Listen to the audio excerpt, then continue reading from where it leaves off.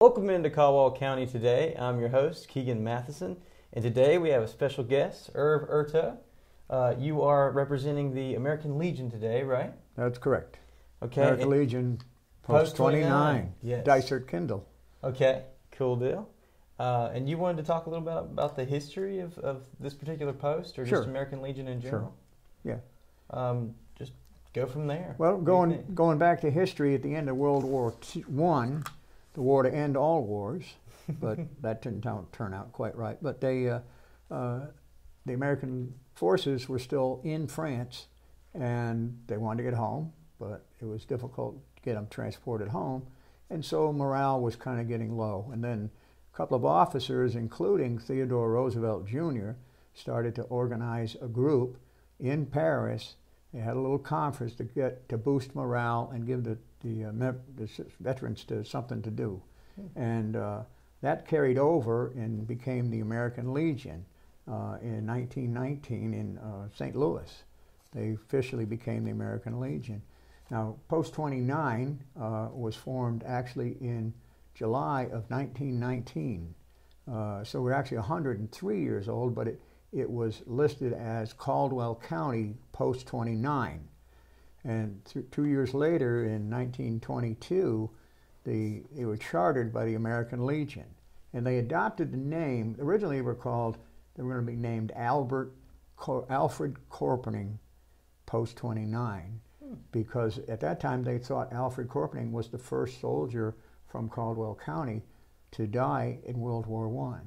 Well, actually he was the first soldier to be shot, but he didn't die. He died later on, but two other soldiers, Charles Dysart and Gene Kendall, were the first two soldiers from Caldwell County to die in World War I, and so the post was named Dysart Kendall American Legion Post 29 Incorporated. And we were chartered by the American Legion, which was formed years after, and so we were, that was July 11th, 1922. So this July is our 100th anniversary of being chartered with the Legion. So okay. So when the people came home, if you understand that the wars in World War I, all the boys came home at the same time. So they all came home to the same town, and they said, well, let's get together, because soldiers want camaraderie. They want to share their experiences with other soldiers. So they formed a little group, and it became the American Legion Post. And then they went along, and then of course the war didn't end the wars, because 20 years later we're back in a war, World War II, and then in 1946, everybody comes home again. So the Legion experienced big growth in membership right at the start, and then back in 1946 and 47 when the World War II soldiers came home. So now, then the later wars, Korea, they came back in pieces. Vietnam, they come back pieces in time. They went to Vietnam for a year, and then you come back, and so the flow was a little bit slow. So, but in 1947, the American Legion Post 29 had over 1,000 members. And a lot of that is due to the surge of members coming back from World War II. I see. They didn't have a place to meet when he first started, and so they met in places like the third floor of the what became the Union National Bank, and they liked that place. It had facilities and stuff like that. They also met over Spanauer's store. So they were looking for places to meet. In the meantime, they were trying to get money to find a place. And so in 1943, the American Legion Post 29 purchased a house at the present location, 401 North Main Street. And it was a house that was owned by Dr. A. Goodman and his wife. And I guess they had passed away, and so they bought the house for $7,000, a 10-room, 2-story white house right there, right across from the hotel. So sounds like great house prices. and they got it for a song. They got it for $7,000. Yeah, exactly. Yes. So, but the war was going on. World War II was going on. So they were busy sending things like cigarettes and stuff to the troops. Right. Cigarettes was the most popular thing that they wanted over there. So I think one time they sent a shipment of 400,000 cigarettes over to the soldiers. Oh, wow. So, well, They need something to distract them, I guess, from all that. Nothing like a foxhole and a cigarette. That's true. So they were meeting in various places, and then they had this store, but because of the war, they didn't do anything. But in 1947, let me back up for a second and tell another piece of this history, is that when they were formed, the Caldwell County Chamber of Commerce gave them a grant of some money to buy musical instruments, and they formed the American Legion Band. And James C. Harper was the leader. He was the director of that band. And it only lasted a couple of years because I guess the instrument people they weren't really that musical. Yeah. And so they donated all of those instruments to Lenoir High School. And that became the Lenoir High School Band, and Mr. Harper, he became director over there. So that's where, and Lenoir High School Band became very famous in later years. And so they also started a baseball team. But now at the end of the World War they had, World War II, they had this building, but it was just a 10-room, 2-story house. And so they knocked the building down, they had it raised, and they built another building, the present building that's there. And on the building they included an auditorium which is 120 feet by 60 feet. And they put a stage on there, and they hosted all kinds of events, mostly dances. And I guess before my time, the hotel across the street was right across from the Legion. The people from the hotel, now it's Konania Apartments, so they go there, and it was just a place to be on a Saturday night. And so from your perspective, what do you think that the American Legion's goal always was? Was it always just to aid the community in any way, or did you have a certain guiding principle to start it off? Actually, there are 4 what we call pillars. Okay. The things that we stand for. And the first one is veterans and rehabilitation. The people that are served, that come back wounded, and their families. So our first priority is veterans. Second, we look at national security. We want to have national security, and that includes local security. So we do things like recognizing Firefighter of the Year, Police Officer of the Year, Deputy Sheriff of the Year, EMT of the Year, to focus the community on the fact that these are the people who go out on the first responses and do the things that we can't or won't do. You know, there's a fire, the fireman runs in, we run out. So, so we do that. Then we also have Americanism, which takes programs that promote American values. We sponsor a baseball team, we sponsor a junior softball team, girls fast pitch. We have a junior shooting program. We do a lot of things with youth. We sponsor scholarship contests for high school students. We give Eagle Scout scholarships. We give out money for scout leaders to get trained and go to training courses. And so that's our Americanism program. And then we also have the youth and children programs. So to raise children so that children have an opportunity to share in American values and develop skills. So those are our 4 pillars: the Americanism, the youth and children, the veterans, and national security. So awesome. And so we look at things that we can do in the community, and also we try to do things to get veterans involved.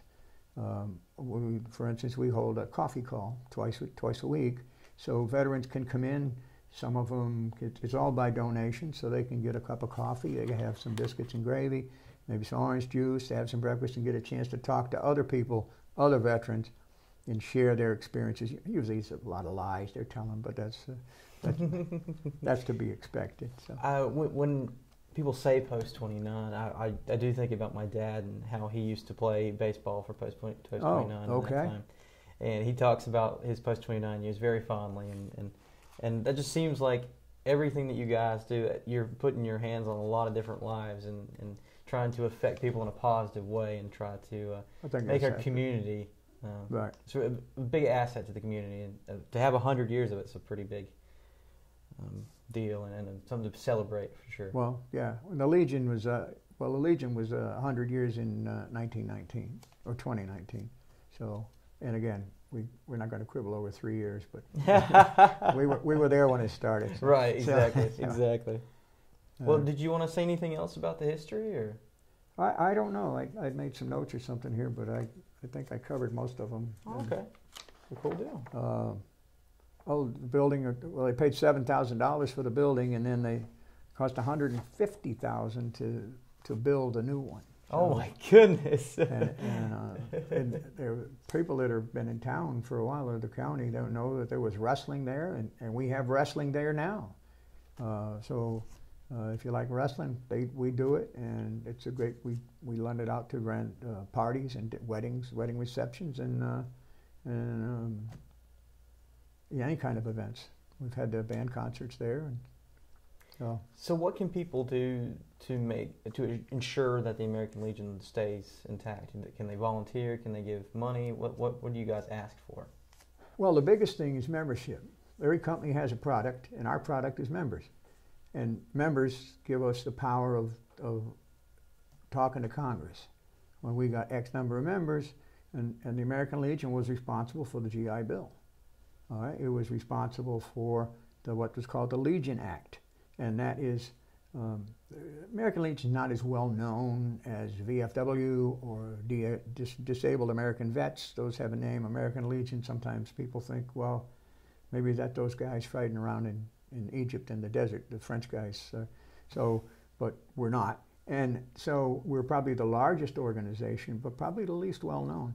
And to be a member of the American Legion, you only have to have served 1 day of active duty since 1941, December 7th, 1941, until the present. And prior to that, you used to have served in a time where there was a declared war. But our position was that during the Cold War, we were maybe butting heads with Russia a little bit, but there was not actually a declared war. And so we petitioned Congress to create what was called the Legion Act that says anybody that's a veteran is a veteran, and they can qualify to be in the American Legion. So it opened up the whole thing, and we're really a family operation because we have the American Legion, but we also have the auxiliary. And the auxiliary used to be called the Ladies Auxiliary, but now it's the auxiliary because in order to be in the auxiliary, your spouse had to be a veteran. So when we went through the Cold War, there were a lot of women veterans. So now their husbands can be in the auxiliary. Right. And we have people that are couples they both are veterans, so they're dual members. They're auxiliary and they're veterans, legionnaires. And then we also have Legion riders for motorcycle riders who are members of the Legion. We have Legion cruisers with older cars. If you like antique cars, you can be involved. We have a Sons of the American Legion program. If you're not a veteran, but your dad, are you a veteran? No, sir. Was your dad a veteran? No, sir. Was your grandfather a veteran? Yes. Okay, you're eligible. Okay. You're eligible. All right. You could be a member of the Sons of the American Legion. And they perform Legion programs, but they're not Legion members, but it's an organization, and they're working on the same values that we're looking for. We want to promote American values. We want to patriotism. We want to promote national security. We want to promote helping other people. So much of what we do is service. During the pandemic, we made breakfast tacos and took them around to the police department, the fire department, the sheriff's department, the EMS, and we had to do it in shifts so that everybody could get their breakfast burritos. So we do little things like that, and we still have a good baseball program, and so many people around here know that post-29 Legion baseball, and there's a number of state championships that we have won for that, but we're more than baseball. Awesome. Well, yeah. I just appreciate you coming in, Irv, and talking about the 100th anniversary of this. This is pretty monumentous, and I thank you for your service, because you apparently had to be a veteran to be a part of this. I was. I was. And well, I still am a veteran. But, so yeah. just while we're spitballing here, What do you think is the most important thing you learned from your time in the service? Probably discipline. Discipline and working together with people who you might not necessarily like. I mean, and that's, you know, there's no enemies in foxholes. He's got your back, you got his back. Whether you like him or not, that's the situation that it is. And we're really trying to reach out to younger members too now, because the guys that come home now from the wars in the Middle East have a little different mindset. They're more action oriented. They make decisions on the spot, where, as opposed in some of the wars, everybody waited for the colonel or general to tell them what to do, and then they did that, and then they told them to do it till it stopped. So a lot of them have more. They want to get really involved, and sometimes we're our own worst enemy, because sometimes some of our older people say, and you get this in any group, the founders of the group. Mm-hmm. You know, it's our group, and this is the way we've done it, and we've always going to do it this way. Even though it's not working, we're going to keep doing it, and that's Albert Einstein said that's the definition of insanity. So we're trying to get new members, and part of that problem is that we have to get programs that affect the whole family. I mean, baseball is one, and if a boy's playing baseball and his parents are veterans, there's a tie there. But sometimes if we have maybe movie nights, and we've done some things with National Guard, we hosted Halloween parties for the kids of the members of the National Guard, and we did it in our building, and some of our guys dress up in costumes and do strange things, but there's candy and games and fun for everybody. So that's really where we're at too.